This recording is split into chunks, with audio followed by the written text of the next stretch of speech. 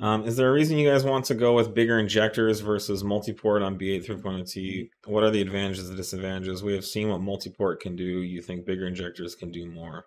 Well, to be fair, you've seen a dyno chart. If I what I'm One thinking of. random It's not description. that doesn't explain the whole story of drivability, of the transition, of the the day-to-day living with it. Yeah, there's a lot of So hype. there's a very big difference between developing a chart or a poll and developing a nice develop Right. refined file that's going to be have proper bank-to-bank fueling and trimming and all that kind of stuff. So there's a lot more that goes into it. Yeah, But yeah. the keeping DI versus going multi-port, we're not locked into stone on anything. Ideally, DI should be the most cost-effective, straightforward, reliable way to go. Much easier to install. Much easier to install, much less complicated, much less, just hassle. It's also the best way to ensure that the fuel is actually in the combustion chamber. It's a much better way to inject fuel into the chamber. Even though there's injectors injecting in the ports, you can get quite a bit cylinder variation with reversion, and we used to see this a lot in port injection during our port injection days, where some cylinders would be starved, even though there was supposedly the same amount of fuel being injected. Yeah, and doing MPI injection always it's a challenging just system to manage. A lot of people overlook the fact that with an MPI system inherently, and I'm not saying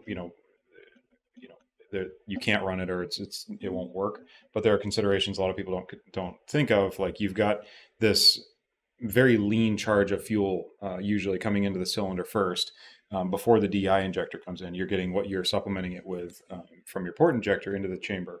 So you've got to be really careful about how you apply that, how it's getting into the chamber, and what that mixture is doing before you inject the remainder of your fuel demand from the DI injector. So it's not nearly as straightforward. Installing six injectors and flashing a tune is so much easier than doing a DI side. Yeah, DI only. But like Nate said, it's not to say we couldn't do DI MPI. It's just we can. We obviously have both choices. Yeah. I think for the other company out there, MPI is their only option, and they're partnering with someone who already did all the engineering on that. So they're now working on calibrating something for it, but what they did is a limitation of their capabilities. We don't have any limitations.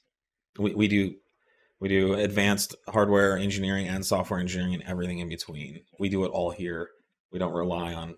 We have MPI stuff in the works as well, just because we're trying to keep it DI. It's been obviously just the development path has been long, so we're working on a number of different solutions. So we're not locked into anything, but we'd ideally like to keep it all DI if we can. Mm-hmm. It would be the best option in my opinion.